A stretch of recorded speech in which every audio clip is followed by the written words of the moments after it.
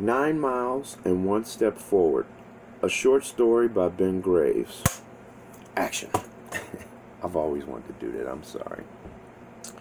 Back in 1998, I lived in a small town called Calhoun, Illinois. Calhoun was so small, it had a post office about the size of a garage and one stoplight in the entire town. I worked in a city called Olney, which was the largest city in that area. That's sort of an oxymoron, because Olney was small as well. Not as small as Calhoun. People would say that if you're on the highway going toward Olney and you happen to blink at the Olney city limit sign, you would miss Olney. Calhoun was about 10 miles away, and I was just getting off work. I had worked a 16-hour shift. My car wouldn't start. I had made phone calls. I had no money for a hotel. No one was available to pick me up. I contemplated sleeping in the car. That's how bad I didn't want to walk. And me being me, sometimes I'm too logical for my own self, because now I'm doing the math in my head. Let's see, 10 miles, average foot speed is 3 to 5 miles an hour, which means this is about a 3.5, 4-hour walk. And I'm pissed. I don't want to do this.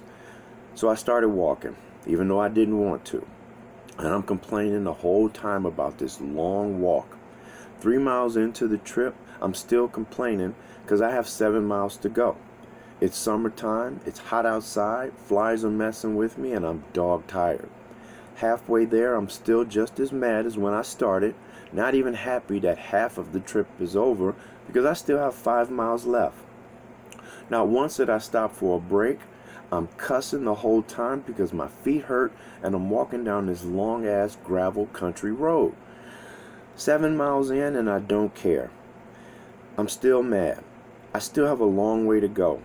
I can see the city limit sign, which is about 500 yards away. It looks like a book of matches suspended in the air. As I'm walking toward it, the sign is getting bigger. I can see the letters now. I'm 2 miles away from home. I'm still pissed, cussing, complaining. I'm close enough to see the sign now in full and its words, and it didn't matter to me because I have a mile and a half left. As I'm walking to the sign, I said to myself, fuck, I still have a mile left. And before I could finish that sentence, I stopped.